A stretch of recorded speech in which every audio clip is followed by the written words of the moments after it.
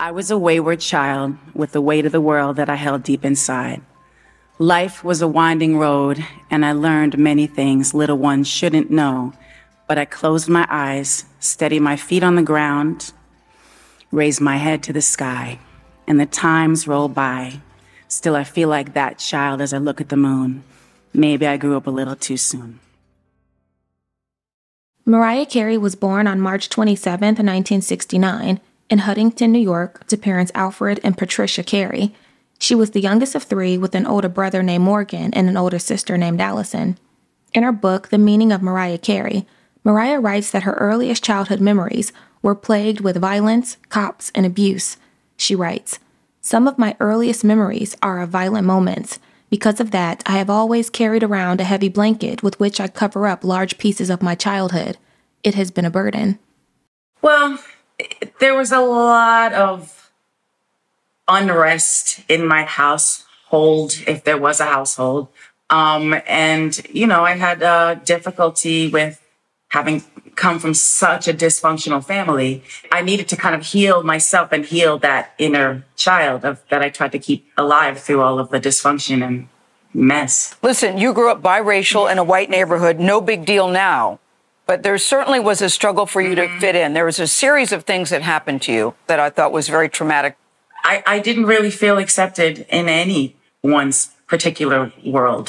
This is like in one of the songs that it's one of my favorite songs that I've done. It's called Outside. And I talk about feeling ambiguous without a sense of belonging to touch somewhere halfway. Like, these are things that I've been talking about for a long time. So it's like people are like, oh, she's talking in this book now. But I always felt like I was expressing that. Your family life was complicated.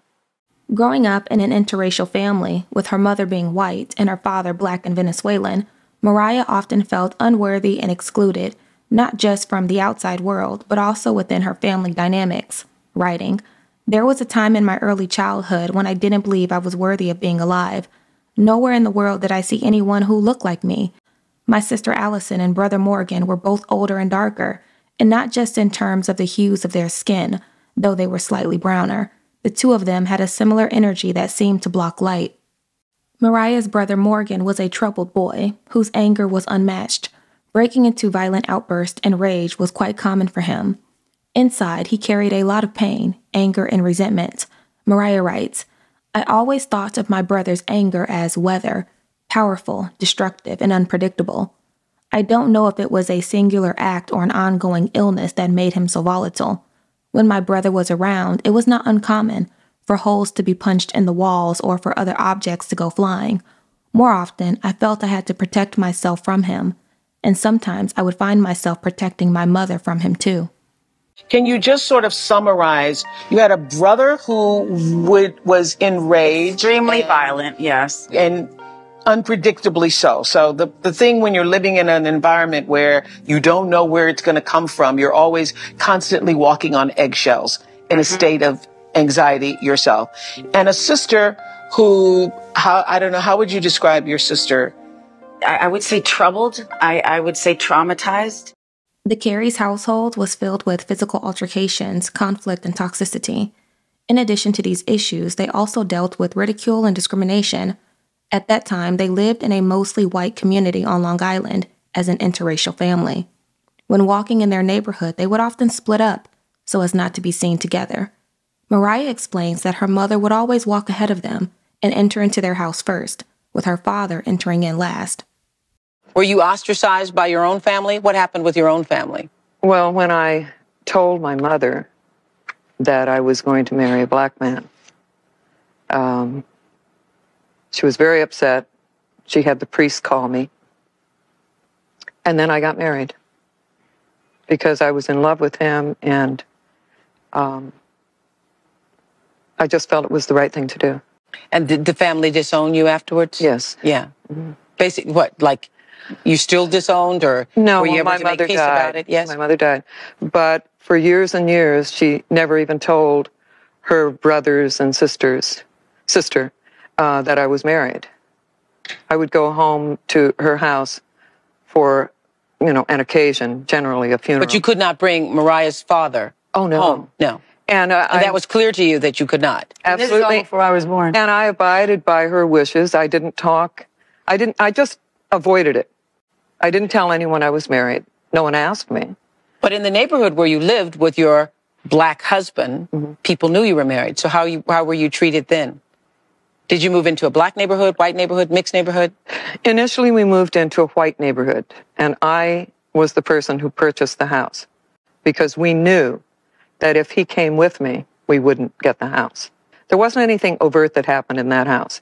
But then I thought, I looked around the neighborhood and I said, what a way to raise 2 children. There are no black people here. Let's find a mixed neighborhood. And you did?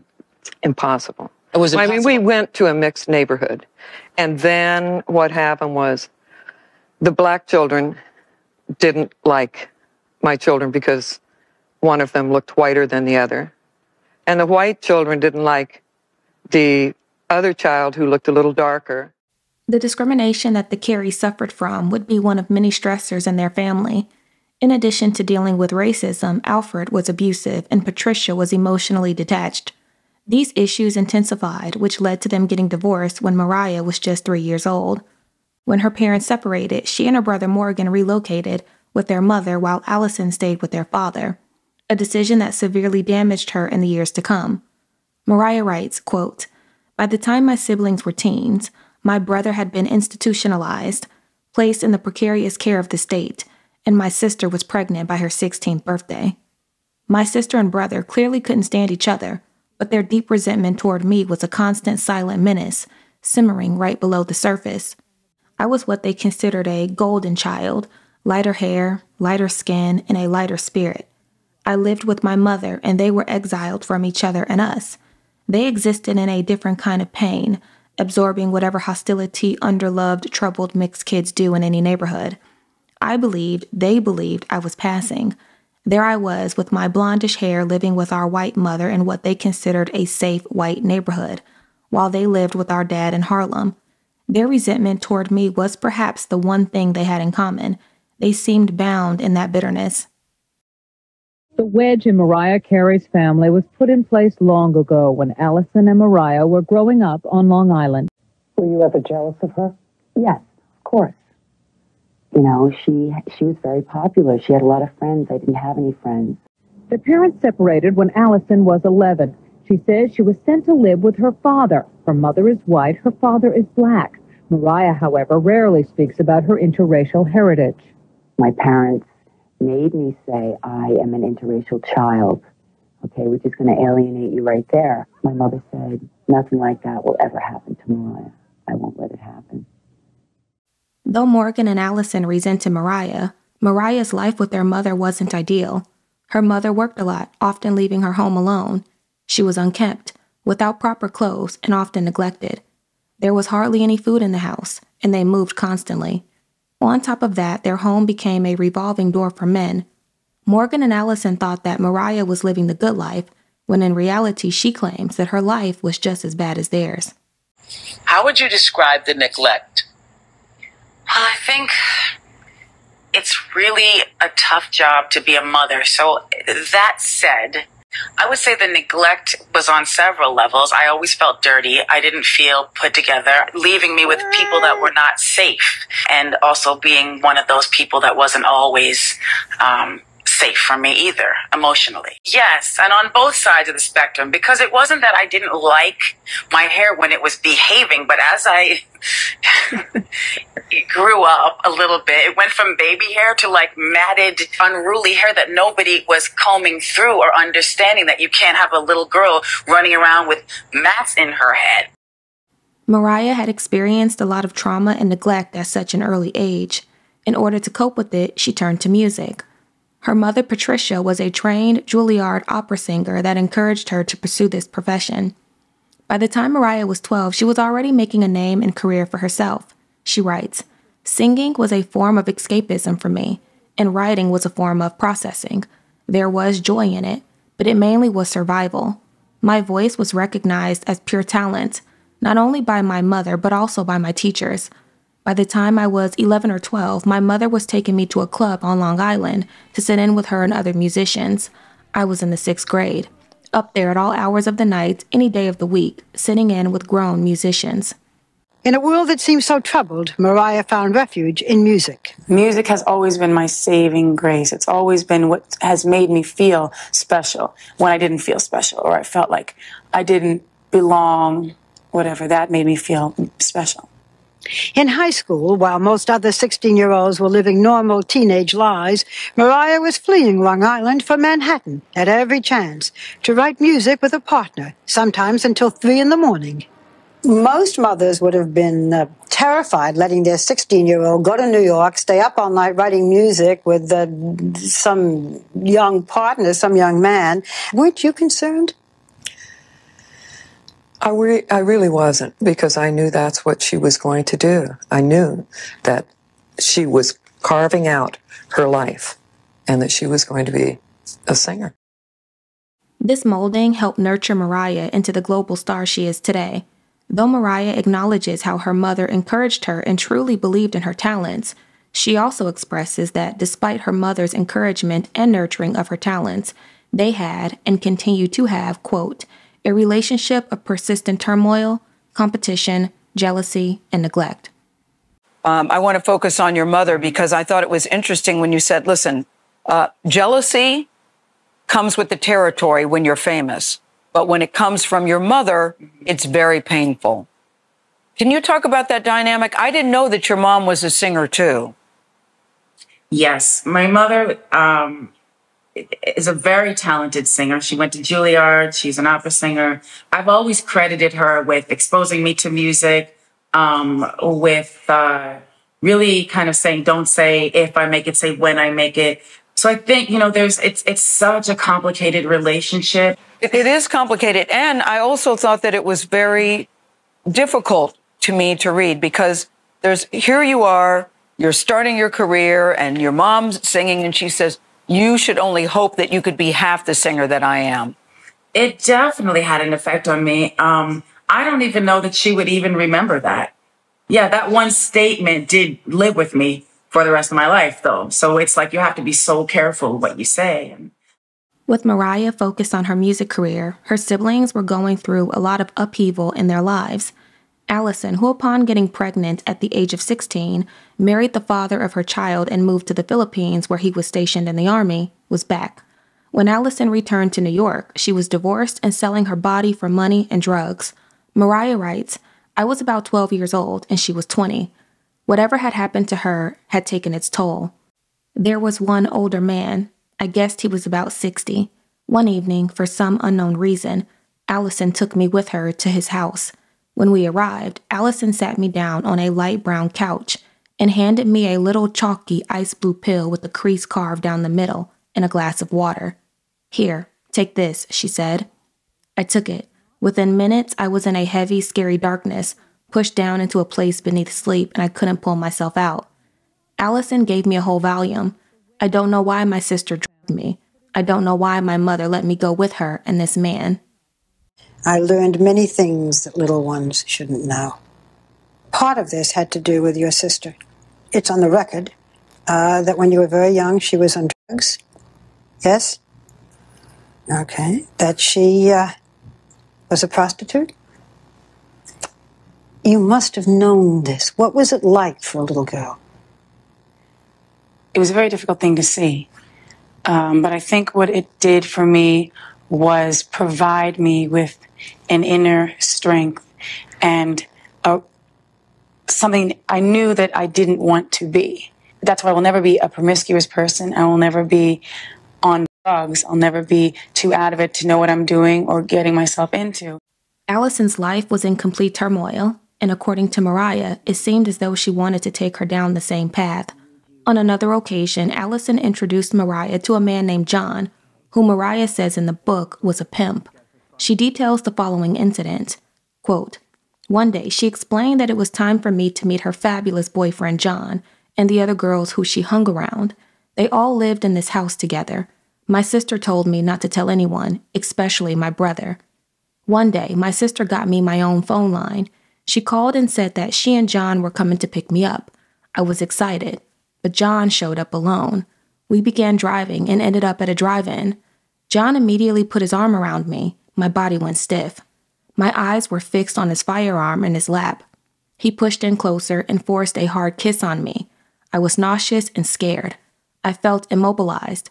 From the corner of my eye, I noticed an elderly man pull up and park next to us, peering directly into John's car. He clearly saw an adult man, John, with a little girl, me. John pulled out of the drive-in slowly and drove me home in silence. After this incident, Mariah ceased any and all communication with Allison, but would eventually let her back into her life shortly after. What transpired upon their reconciliation would forever damage their relationship. Mariah writes, she was looking down at her mug of still steaming tea in her hand, and when she lifted her face, her eyes were rabid. In a flash, she threw the boiling hot tea on me. My back was splattered with third-degree burns. The horrific physical sensation had been so intense that I blacked out. The deepest injury, though, was from the emotional trauma. Feelings are not like skin. There are no fresh new cells coming to replace ruined ones. Those scars go unseen, unacknowledged, and unhealed. The truly irreversible damage to me came from the burn of my big sister, not the tea. Her arson was deliberate. She burned my back and my trust. Any faint hope I'd held up to that point of having a big sister became scorched earth. Through the years, both my sister and brother have put me on the chopping block, sold lies to any gossip rag or trashy website that would buy or listen. They have attacked me for decades, but when I was 12 years old, my sister drugged me with Valium, offered me a pinky nail of cocaine, inflicted me with third-degree burns, and tried to sell me out to a pimp. Something in me was arrested by all that trauma. That is why I often say I'm eternally 12. At 16, Allison was already married and a mother, but she didn't stay home. Instead, she turned to the streets for money. I want to ask you about one of the more difficult things in your life. How did you get into prostitution? Nobody wanted to hire me. I didn't have any experience doing anything. I knew I had to get a job, but I couldn't find one. Yeah. Hello. For her younger sister, Mariah, life was far different. When she was 12 years old, she decided she was going to become popular. People were going to think she was beautiful. Mariah's eye was on the goal. The music was everything. I want to go on record as saying that I love my sister. And she's broken my heart so many times. Mariah's adolescent years were challenging, not only because of her tumultuous relationship with her siblings, her tragic relationship with her parents, but also because she hardly had any friends and was constantly bullied at school. This isolation, however, helped Mariah focus on her music, her talents, and her craft. When she was in the 7th grade, Mariah would have her first professional recording session by doing background vocals. By the time she was 15, she was writing songs and recording background vocals and jingles for local businesses. Upon graduating high school, Mariah moved to New York City, where her brother introduced her to a producer named Gavin Christopher. When Mariah moved to Manhattan, she was 17 years old, broke, and ambitious. She writes, "It was the 1980s, and it was like one big, funky, moving art gallery. The main avenues were grand, crowded catwalks filled with eclectic fashion models, business moguls, street hustlers, and workers of every ilk. Everyone had somewhere to go and something to do. It was a mad and fabulous planet of concrete and crystals populated with misfits, magicians, dreamers, and dealers. I landed right in the middle of it. Hello, baby. I was made for this." Upon arriving in Manhattan, Mariah picked up odd jobs to make extra money as she pursued her music career. Eventually, she was introduced to another producer. She writes, "Ben and I worked incessantly on my demo for over a year or so. We were able to create a full demo that I thought really showed my songwriting and vocal skills. Ben suggested we have some security in place by way of a formal agreement. With no parent, legal counsel, manager, or even a good friend, I signed it. I was maybe 18 years old. We started setting up meetings with record companies and things began to move fast. Later on, Mariah would be informed what her contract with Ben really entailed, writing, quote, "I didn't realize the enormity of what I had signed away. I was informed that he got 50% of the publishing on all songs we worked on together for my first album. Okay, fine. But additionally, he received 50% of my artist's royalties for the first album, 40% for the second, 30% for the third, and so on. It went on that way from 1990 until about 1999. I met this guy named Ben Margulies. We worked in his dad's studio, which for the time, I was lucky to be at any studio. It was a small studio in the back of a wood shop. I guess they must have had some money because I surely didn't. They were like 25, 26, and I was a kid in high school. So I was just happy to be there working and writing. So I started working with Ben. So when I was signing my deal, even though I signed like the worst deal in history, because it was through that production company, I don't know if it's the worst deal in history, it's pretty bad. But the one thing, thank God, I didn't do was sell my publishing for $5,000 because Awesome. Yeah, that was presented to me as an option. So $5,000 sounded like $500 million to me at that point. And luckily I didn't, because I had seen a documentary on the Beatles and their whole thing and what they gave away. At the time, Mariah had no idea about the deal she made with Ben. But in the meantime, she had her demo in hand and set out to make it in the music industry. Once Mariah broke into the inner circle of background vocalists in New York City, things really began to take off.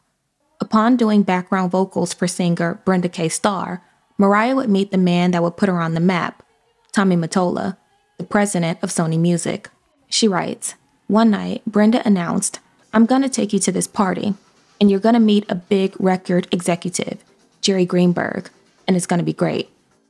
Actually, what happened was I was a backup singer right out of high school for Brenda K. Starr, who had a hit song called I Still Believe, which I actually recently did a remake of. And she took me under her wing. She was like a big sister to me. And it was great because a lot of people wouldn't have been like that with someone that they might have felt threatened. You know what I mean? She didn't. She was just like, always like, "You got to listen to my friend Mariah. She writes her own songs. These are her songs." You know, she would like tell anybody and their brother, like, try and give people my demo tape. And Brenda called me and said, "You got to come to this party because, you know, it's going to be a lot of executives there." And I was like, "Well, you know, I already have this thing in place. I'm not sure what's going on." So I decided to go. And I went to her house, and I had only one dress. She lent me clothes. She lent me this little mini skirt, and all I had was like my little Averex jacket that I used to wear in high school, which basically looks like a cheerleading jacket. You know, I mean, I looked probably 12, and the only thing she couldn't lend, but with this little skirt on and this whole little done-up thing, the only thing she couldn't lend me were my shoes because my feet were too big. So I had on sneakers with this whole ensemble. Yeah. So it wasn't banging, wasn't a very good look, but I guess whatever. It was October 1988, and this party was filled with aspiring artists. Though Brenda had planned to introduce Mariah to Jerry, things wouldn't go particularly according to plan. When the Italian hitmaker Tommy Mottola saw Mariah, he intercepted this plan. Mariah writes, "Tommy said to Brenda, 'Who's your friend?' Brenda directed her answer to Jerry. She's 18 years old. Her name is Mariah. You gotta listen to this." Just as she went to hand Jerry my demo tape, Tommy's hand swiftly cut her off mid-extension. He snatched the tape, got up, left the table, and left the party. It was bizarre and bewildering. I was like, what kind of crap is this?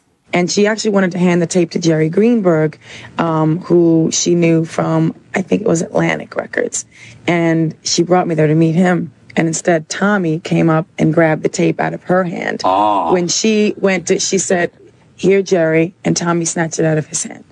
So he took the tape, and it didn't even have the label on it the right way. It just said Brenda K. Starr rehearsal.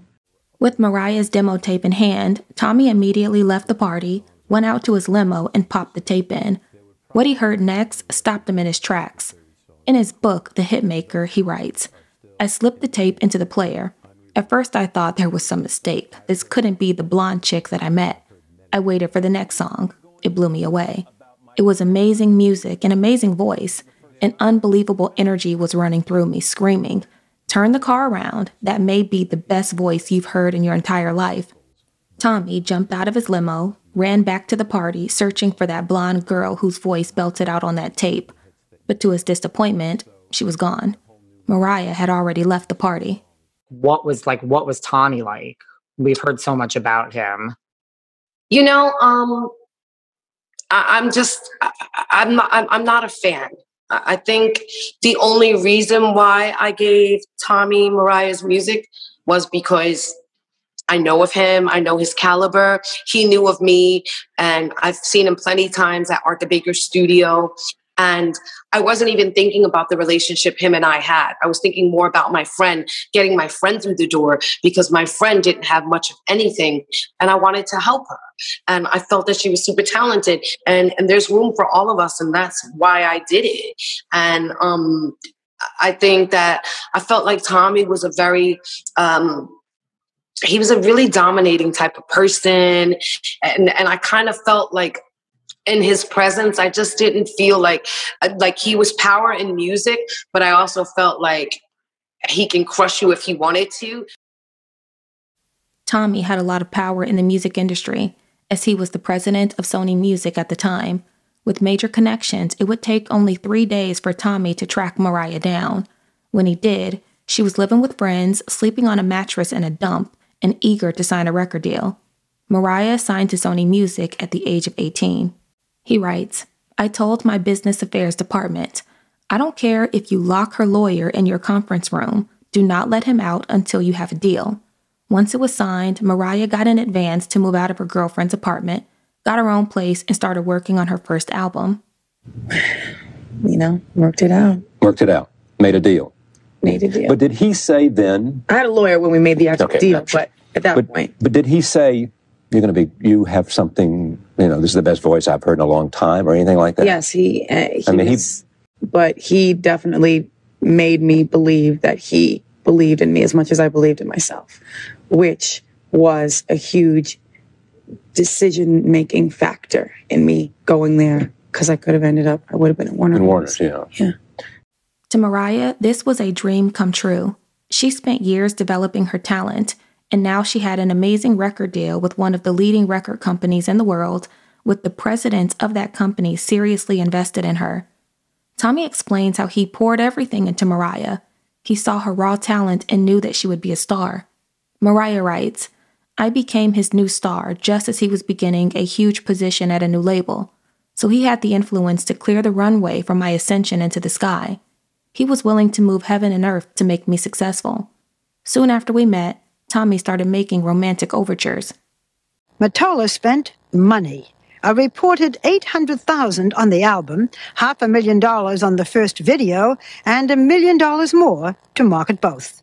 The feeling is that he made you, his guidance, his helping you choose the songs, his publicity machine, his this, his that it wouldn't have happened without him. Well, I don't believe that, because I know that I wouldn't have given up, and I do know that I was very close to having a deal prior to meeting him. Mm-hmm. But I do believe that he was very instrumental, because he did see the potential. So here you were, 19? Mm-hmm. Okay, and he was 20 years older, and he's interested in you romantically. What did you think? And he was married, by the way. Well, he said he was separated, whatever.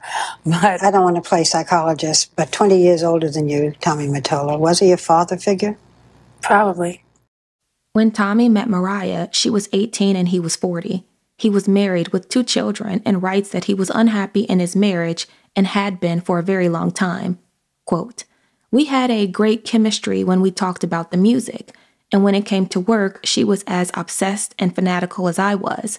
Mariah had been flirtatious from the moment I set eyes on her at the launch party.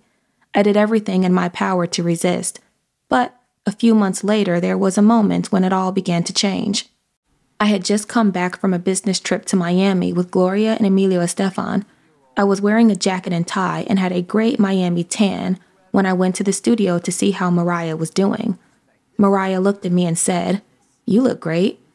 The tone of her voice went beyond my clothes and the tan, and everything went into slow motion. I looked into her eyes, and she stared back at me, and then we quickly turned back to work. Those 3 words, 'You look great,' were intoxicating to me. Those 3 words opened the door to a 40-year-old's crisis, and I stepped right on through. After a while, I went to see my therapist about it. I told her how Mariah and I had met, how she looked at me, how she made me feel. I told her, I'm falling in love with this girl."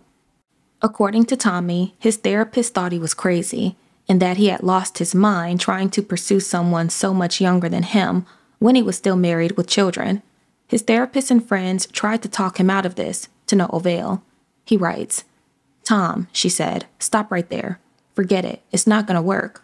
My therapist tried to make me see that I'd been blinded, and she listed the reasons why it couldn't possibly work. I didn't want to see that Mariah was from a broken family and had grown up without her father around, and for the most part had gotten by on her own. What didn't work, the way I saw it, was the marriage that I was in, and what did work was the strong bond based in music that I'd seen between Gloria and Emilio Estefan. I'd seen that bond work for Sharon and Ozzy Osbourne, and later I would come to see how it worked for Celine Dion and Renee Angelil. Renee is 26 years older than Celine. He launched her and manages her career. Age doesn't matter when it works. When it works, it works." Now, you know, that's the cardinal sin in the business is you can't sleep with the artist if you're the executive. There you go. And I know you went to see a therapist when you first. Yeah, the only problem is I didn't listen to the You didn't listen to the therapist. Tommy, you didn't listen to the therapist. The hell good was a therapist? You know, right? Who came on to who first when you and Mariah first got together? I ain't going there. You're not going to do it? Well, it's an excerpt from the book that says Mariah was really flirtatious from the first time you guys met.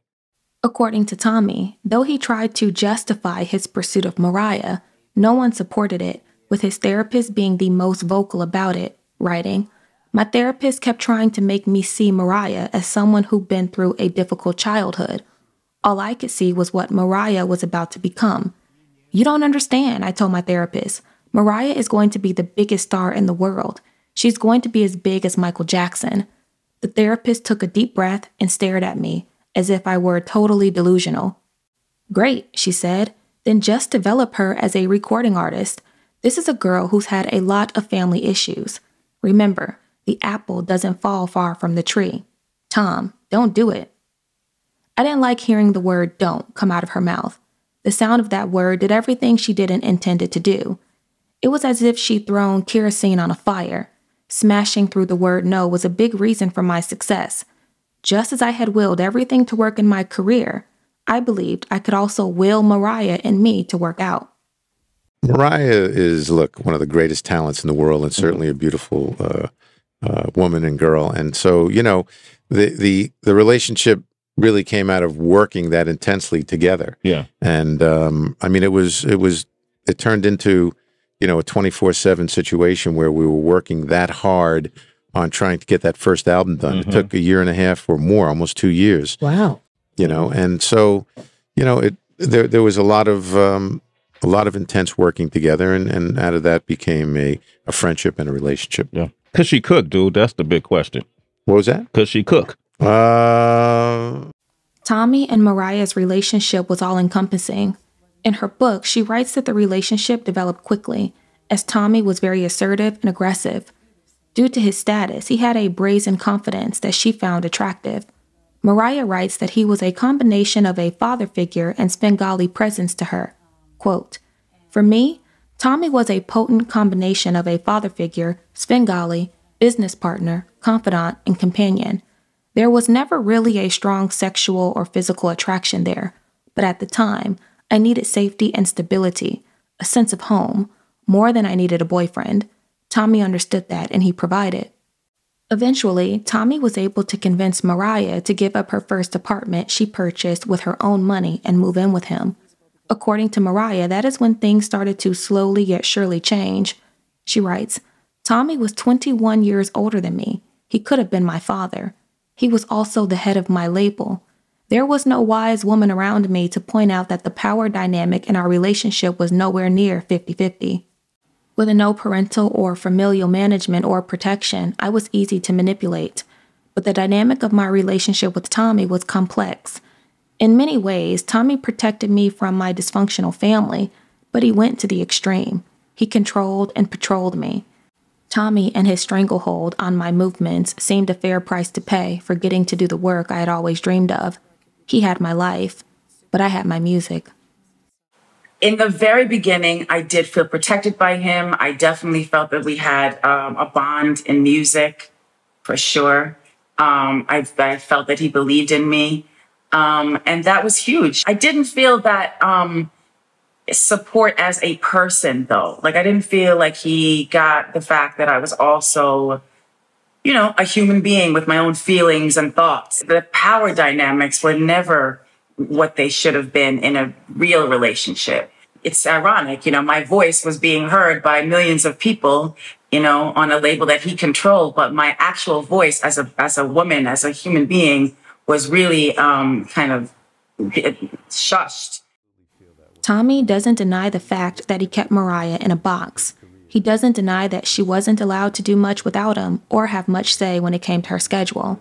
What he does deny, however, is that his actions were intended to control and/or hurt Mariah in any way. To Mariah, he was controlling. To Tommy, he was nurturing and guiding her career. After working on Mariah's first album for almost 2 years, it was released in 1990. Mariah's self-titled first album shot to #1 and became an instant hit. While still riding the wave of her first album, Tommy had Mariah gearing up for her second, which would also be a hit. In his eyes, they needed to keep the momentum going, which meant that he needed to keep her focused. He writes, "Everything in her short career had unfolded as if it had been perfectly choreographed. The debut on Arsenio Hall, the marketing that helped push sales of her first album past 10 million units, the 2 Grammys, the release of her single Emotions months before it came out on her second album, my impending divorce, everything was going according to plan. But Mariah felt that the workload wasn't giving her the time to go out and celebrate her success. Having seen it all, my feeling was that there'd be plenty of time for Mariah to celebrate just a little ways down the road. I'm not talking 10 years, just a few. I encouraged her to stay focused on the big picture.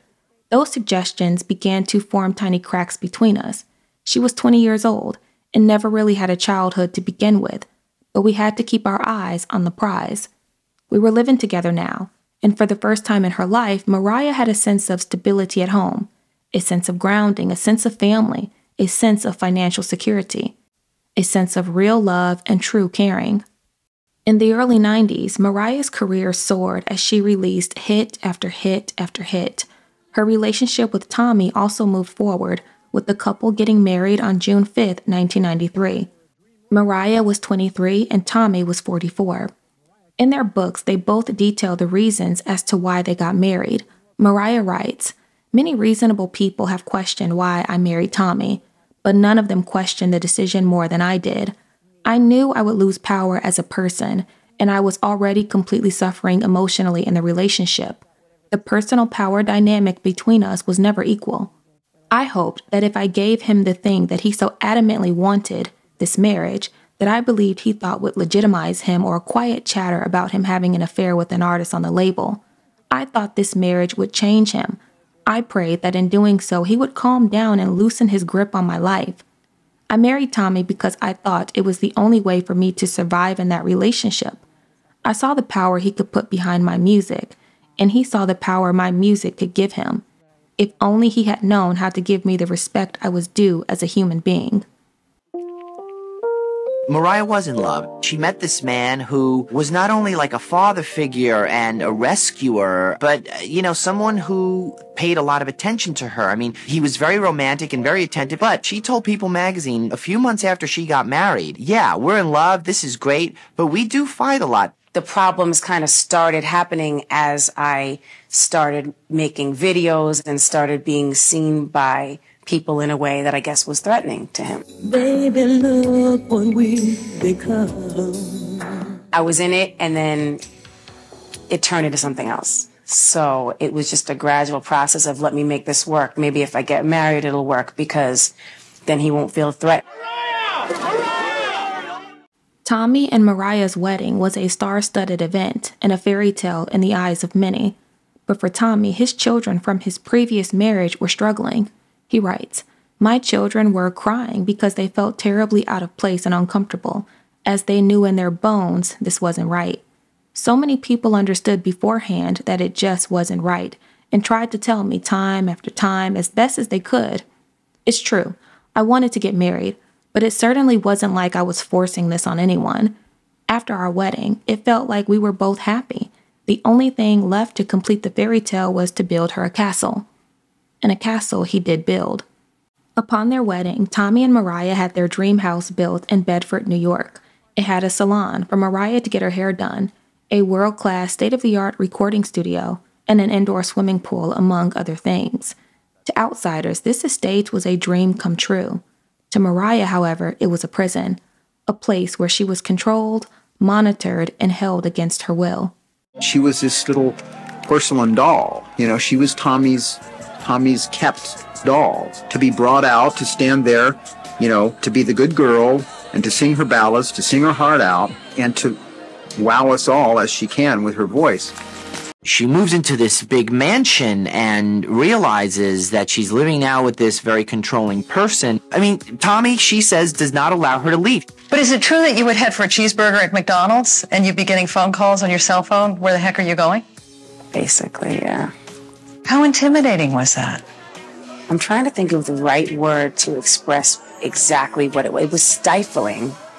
At one point, you and your friends referred to this Bedford mansion you lived in with Tommy Mottola as Sing Sing. So I'm supposed to believe that you were almost in prison there and you were expected to sing. In her book, Mariah details an incident where music producer Jermaine Dupri and rapper The Brat went on to the estate for a recording session. In recent interviews, Jermaine Dupri and The Brat have both spoken out about what happened that day. Take a look. So I went to do Always Be My Baby remix with Brat and Escape at her house. And she lived next door to Ralph Lauren. And like upstate New York, right? All over. And she couldn't never really drive. Cause she's Mariah Carey. And she was married to Tommy, so he wouldn't let her drive. The security have to drive her around, but she ain't like that. She wanted to get out and drive. So I'm downstairs making a beat in the studio. Her and Brat, they done broke out, took a car and left. No security, don't know what's going on. So I'm downstairs trying to make the song, get the song right, and then all of a sudden it's like alarm going off in the house and people running around frantic, like, yo, what the f is going on? And like, then you go to Tommy Mottola house, I guess I can say this. Tommy Mottola house, you have like people outside with guns. Tommy and everybody's looking for Mariah. She's disappeared. Right. She's completely left the house. And I'm downstairs and Brat is with her, so they think I'm in on it. Right. So I'm getting like questioned, and I'm like, yeah, I don't know what the fuck is going on. Right. And they actually really questioning me, like, nigga, you know, you know what's happening. This is Tom Mottola and Mariah's people. Yeah, okay. Everybody's going crazy. Security, and they went to McDonald's. So I'm in this house getting basically questioned. Right. Like, where's this woman at? And I don't know nothing about it, but they not believing me. Right. And the security dude about to get fired because he allowed her to. She snuck out. It was just like some real crazy. So Mariah security. Yeah. Oh, he's about to. Yeah. Like Tommy's gonna kill him. Yeah. He's like, you're about to die because you let her get out this house without. You know what I mean? Like, that was crazy to me because I'm fresh, like just from Atlanta. I'm like, what's going on right now? And I'm way out in this house that's way out upstate New York, and it's like. That was crazy right there. Like, just to see a star that level, you know, actually want to do something that's different in their life. Right. And she did it, and it was like to see people panicking and almost like beat me up. Though Mariah's career was thriving, her marriage to Tommy was crumbling. The two had constant spats, which ultimately began to affect their work relationship. Eventually, Tommy suggested they go to couples therapy, but only with his therapist. Mariah writes, it had gotten to the point where Tommy's very presence to me was a hostile occupation. Tiptoeing around and protecting myself was my daily existence. Being married to him really was the equivalent of having a strict father who ruled with fear and controlled everything you did. I kept hoping he would just ease up and give me space to just be. The sad part is that she was like a princess trapped in a castle, because we had to whisper to talk. There was microphones in the walls and stuff. Every time she moved, the security went with her. If she would laugh or something too hard, security would come stop her and see what she was doing. It was like, it was crazy. Are you serious? So, yeah, it was crazy. It's all in her book, but yeah, anytime she would smile or look happy, they would come shut it down. It was sad. It was something, I'm telling you. And Tommy Mottola didn't care about that. They probably was scared that she went off somewhere with me. But I was like, girl, these your cars, and they just sitting here. You ain't doing nothing with it. Let's go. And we got in trouble. When we got back, they whisked her off, and we didn't see her for like an hour or something. Then when she finally came back in to finish. So was Tommy Mottola in the house? Yeah, he was in the house. And so they whisked her off and took her to him, like. Probably, yep. And I don't know what happened after that, but it was like she didn't come out for a while. She probably got fussed at or whatever. She couldn't do nothing. Many rumors began to spread regarding the nature of their relationship. Several outlets reported that Mariah was locked away like a prisoner at their estate. Reports stated that Tommy controlled Mariah's entire life. In his book, Tommy addresses these claims, writing, "Look, here's the reality. The people in her entourage began to spin stories that Mariah was locked in with security guards all around her, when the truth is that so many nights, while I was at home sleeping, preparing for my next 24-hour day, she was out hanging out at clubs and coming back at daybreak. Mistrust and my anxiety was mounting. There have been so many stories in the press about Mariah and me, with me being described as a Svengali, restrictive, controlling, and on and on and on. Lots of crap. If you've read George du Maurier's novel Trilby, you know that Svengali is a fictional character who hypnotized people and controlled them with evil intent. So that characterization is simply BS. No, I did not hypnotize Mariah. No, I did not hypnotize her into selling 200 million albums. No, I did not chain her to a recording studio in the mansion we built after we were married. I ran through cement walls for Mariah, especially to protect her in so many situations." I want to go through some of the rumors that have been written that we've all heard. You have not talked about them until now. So let's clear the deck. Let's talk about them. Describe to me, for example, what some of the restrictions were that you found so difficult. Well, it's not like he had a rule book and he said, you're not allowed to do this, you're not allowed to do that. It's just that the nature of our relationship, because he was because he was older and because he was more experienced in every way, I guess it became oppressive in a lot of ways. Tommy didn't like the way you dressed. He would not have liked you to dress like this. Well, towards the end, it got a little bit better, but he had some issues with that. He wanted you to wear the high neck, the long, to look a little more demure. Probably. You got movie offers. Tommy did not want you to act, to be in movies. Right. Why not? Probably because he felt that, well, what he says is because he felt it would be bad for my career. In the mid-90s, Mariah started to break free from Tommy's control with the help of his therapist and baseball player Derek Jeter. An unexpected run-in with the athlete would turn into an emotional affair.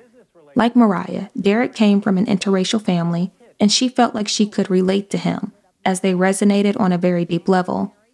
Mariah's affair with Derek would be the catalyst to her marriage, and ultimately give her the confidence she needed to break away. She writes, "The rendezvous with Derek was just the push I needed to cross over into the promised land. I had proof that I could have something beautiful on the other side of the hell that was my marriage. Tommy's dark reign over me was now crumbling. Derek was outside of Tommy's world. Tommy couldn't destroy him. And I felt the possibility of my destruction coming to an end. Derek served a high purpose in my life. He was the catalyst I needed to get out from under Tommy's crippling control and get in touch with my sensuality. I had to go get what I wanted, and I wanted freedom." If I had just been allowed to express myself more, or just been allowed to really, be who I am, go out more, be who I am, be a free spirit. Because I was never looking to do anything. It's not like I was going out looking to. You weren't looking for guys, or you weren't. No. You just wanted to go out and experience what people your age were doing, and people in your profession were doing, just to experience the kind of sense of what it's like to be Yeah, I think that's part of the reason why I feel like I'm still grounded is because I didn't experience fame when it initially happened to me. I didn't experience that whole thing where your brain gets twisted and you're like, I'm young and I'm famous and I'm going out and I'm doing this and I sort of went into this like, I was very sequestered in this whole, just with everybody around me. It was very much like almost in a cocoon. Yeah. And I'm not saying that to say anything negative about anybody else. I'm really not. I mean, it happened. It's over. Tommy and Mariah would separate in 1997. Mariah writes that on the night that she officially left Tommy, they had a very bad argument, and in his rage, he grabbed a knife and ran it down the side of her face while threatening her. That incident was the final and last straw. Though Mariah and Tommy's divorce was finalized in 1998, he would, however, continue to control her life. She was still the biggest star at Sony Music, and he was still the president. Were you worried when Mariah and Tommy broke up and he's the head of Sony Records? Absolutely. Yeah? Absolutely. Petrified. Because I felt if he can make a career, he can break a career. Do you think that he might do that? Try to hurt her career? I hope not. I hope he doesn't. But there's that doubt. Always. Are you afraid? He listens to this interview and he gets mad. And he may not want to put out your next album. I mean, he is in control in that sense of your albums, yes? He's the head of the company, so he's the one who's calling the shots. And really, I would like to have a good relationship. Mariah details how Tommy sabotaged, blackballed, and manipulated her career in the years that followed. According to Mariah, he would keep tabs on her, interfere in her music, and ultimately make her life a living hell. Eventually, Mariah wanted out of Sony Music. Unfortunately for her, Tommy wouldn't let her go that easily. She writes, "No matter who I was talking to at the label, Tommy was still in control. There was no one above him at Sony Music. Everything had to go through him. When I began having conversations about getting off the label, I was blocked at every turn. Tommy had a vendetta against me, and he used his power to hold me hostage." Mariah Carey, after divorcing Tommy, came to me crying. She was crying so bad I had to hold her. And she said to me that this is an evil man. And Michael, this man follows me, she said. He taps her phones. And he's very, very evil. And she doesn't trust him. And he is a horrible human being. And we have to continue our drive until he's terminated. Oh! There you go!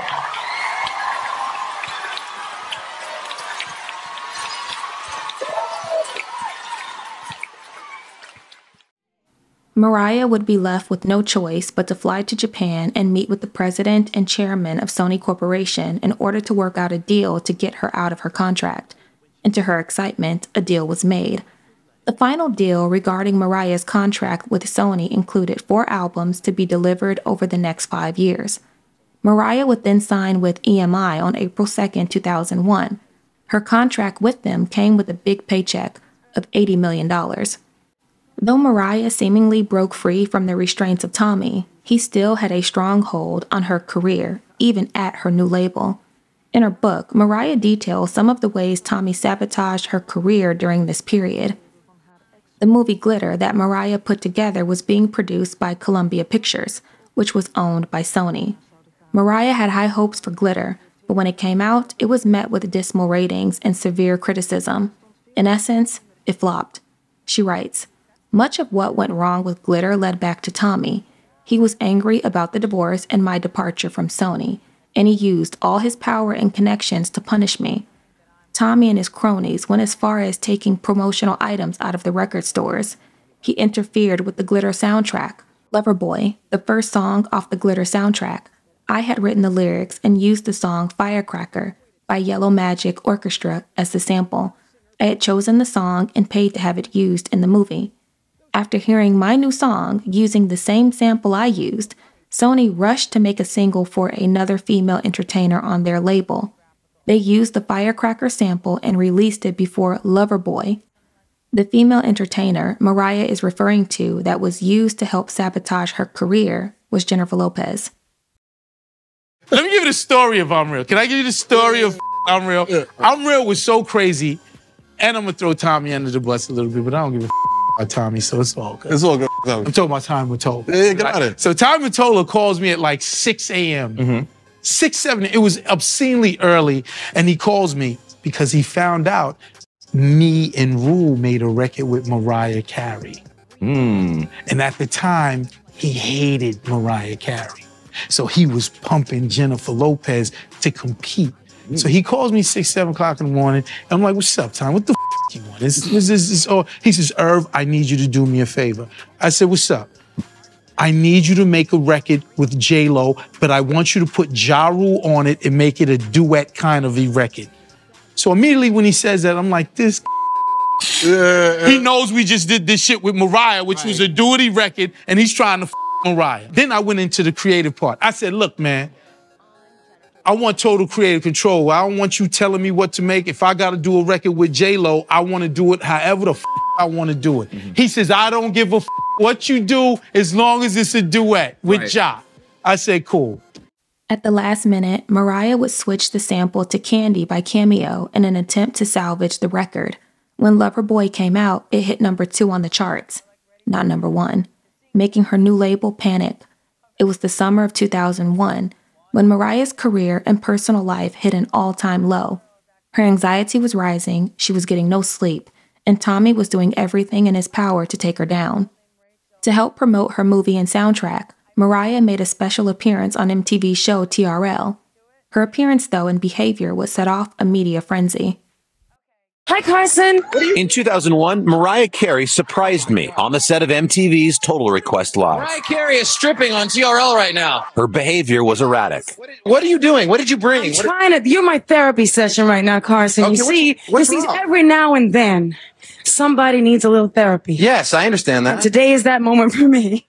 The tabloids and media blasted Mariah for her stunt on TRL. She writes, the tabloids and celebrity press at large acted like I'd actually stripped butt naked and given Carson a lap dance on TV.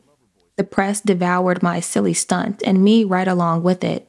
It was the first time I had experienced the phenomenon of a public fail that woke the monster in the media, that vicious vampire that gains its strength by feeding on the weaknesses of the vulnerable. Some mainstream media is a glutton for negative energy and fear. It places a mask over the pain and presents it as entertainment. It was visible, and I was vulnerable. And when the Cinderella of Sony took a fall, no king's horses or men tried to set the record straight, pick me up, or put me back together again. Rather, they fed on the spectacle and just wanted more stumbles, embarrassment, and ridicule. The monster in the media is only satisfied when you are destroyed. We're all just living in the moment of being positive, and there's like people called haters. No, Cindy, one more thing. And we give them positivity. Let's go. You see, I can't even get a minute. Bye. Then she left this rambling message on her website for her fans. I just want you to know that I'm trying to understand things in life right now. And so I really don't feel that I should be doing music right now. I just can't trust anybody anymore right now because I don't understand what's going on. Hours after leaving the message, she was admitted to the hospital.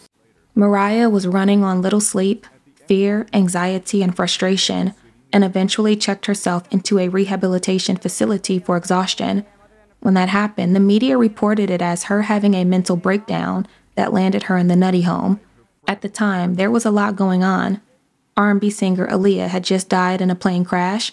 Terrorists flew planes into the Twin Towers on 9/11, and the overall morale of America was down. Uncertain of Mariah's success with the label, EMI Records bought her out of her contract and let her go. Mariah's life had come to a standstill in 2001. What she thought was just exhaustion turned out to be her experiencing a manic episode. Upon her stay at the rehab facility, Mariah was diagnosed with bipolar II disorder. There was a headline and it said, Mariah meltdown. Love a headline. Again, I guess I could say that's true. Well, tell me what happened. I neglected myself as a human being. At a certain point, I said, you know what? Forget this. Forget this whole career at this moment because it's too much for me. And that's when I started to get mad. I was like, look, I am too fatigued. I'm overly tired. I can't do it as a human being. And nobody was hearing those last two words, human being.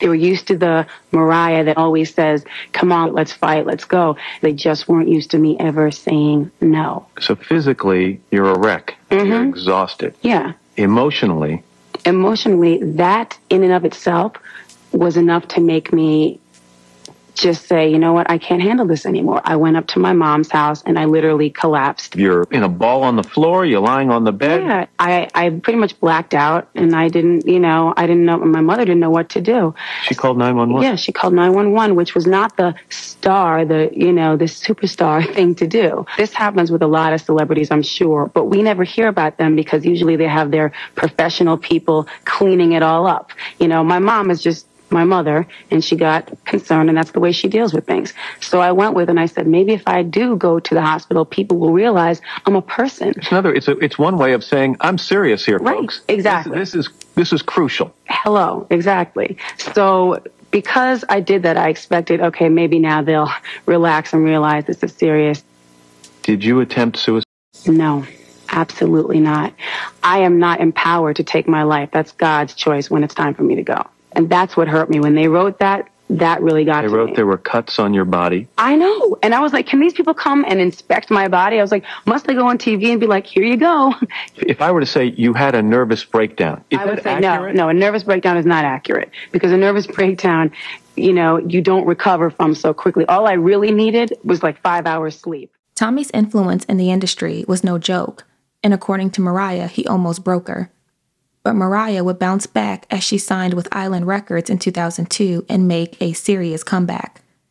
In the years that followed, Mariah released #1 hits, sold millions of records, and is one of the top-selling female artists in history. So where does Mariah stand with Tommy Mottola? Upon the release of his book, this is what Tommy had to say about Mariah. Now, Mariah Carey, your relationship with Mariah is legendary. I know I know you don't cringe having to talk about this. I'm sure. Mariah, you met her, you met her as an artist, and then you went on to marry her. When you see her today, like on American Idol, I'm so happy for her because I think finally she's really got to a place where she can enjoy all of this. This is a long journey and a long struggle for her too. To get to where she is now. And have 2 babies, right? So I look at it and I feel good about the fact of where she is now, and I feel even better about the work that we did that gave and will give a lasting imprint of everything she's ever done forever. Now, where does Mariah stand with her siblings? Her sister Allison was diagnosed with HIV in the 90s. And has been in and out of the hospital over the years for different addictions. According to Mariah, she has footed the bill for Allison's treatment on multiple occasions and has financially supported her. In a recent interview, however, Allison is begging and pleading for Mariah to help her. Mariah, I love you, and I desperately need your help. Please don't abandon me like this. Mariah's relationship with her brother Morgan is also strained. Upon the release of her book, Morgan sued Mariah for defamation. In an interview with Radar Online, Morgan had the following message. She has been taking bipolar meds since 2001. So mixing those medications with alcohol, especially in the quantities that she drinks, sooner or later, it's not going to end happily ever after. I think Michael Jackson, I think Whitney Houston, especially at this point in her career and her life, there's no question that she is worth much more to a variety of interests dead than she is alive. I would be hard-pressed to think of any time since Tommy when I didn't see her with a glass in her hand. I don't think that it's unlikely that her behavior could culminate in her demise. I think it's suicidal behavior. I'm just saying it's not, I don't believe it's her saying, yippee-yay, I think I'm going to commit suicide. I think that she's so omnipotent. I think that the ego is so out of control that she feels like the rules of physics don't apply to her because she's Mariah Carey. You know, eternally 16. What is your message, even to Mariah? Be safe. Be honest, be safe. To the people around her? Be careful. But my message would be, consider yourself on notice. If she suffers an untimely death, it's on her circle. As Mariah closes out her book, she writes the following. In the middle of a violent storm, very young, I was given a glimpse of God's vision for me. As a child, awakened to my dream, I believed with my entire being in what I was meant to do and who I was meant to be, long before anyone else did. And holding on to that belief required everything I had. Along the way, I was given signs of hope, but mostly I faced chaos and calamity. The toughest truth was that the people I loved the most hurt me the worst. The ones closest to me were the ones who came closest to stripping me of my dreams. If I have learned anything in this life worth sharing, it is protect your dreams. Even in the face of disadvantages and dysfunction, you can't let anybody define, control, or take away your vision of your life. Not your mother, brother, sister, father, spouse, boyfriend, girlfriend, fake friend, boss, bully, bigot, manager, partner, assistant, critic, cousin, uncle, auntie, classmate, mogul, predator, influencer, president, false preacher, fake teacher, coworker, frenemy with a phone, coward with a camera, or chicken with a keyboard. In the end, and in the beginning, it's all about faith for me. I can't define it, but it has defined me.